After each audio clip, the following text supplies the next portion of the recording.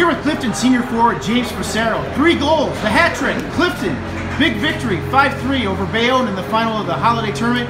James, what happened out there? We had a short bench. Everybody was missing. We got it done. We just kept putting goals and kept working, and we got it. We won championship. You guys were actually down early in this game. How'd you come back? We kept working. We wanted to win something, so we saw we were down, kept scoring goals. We got it done.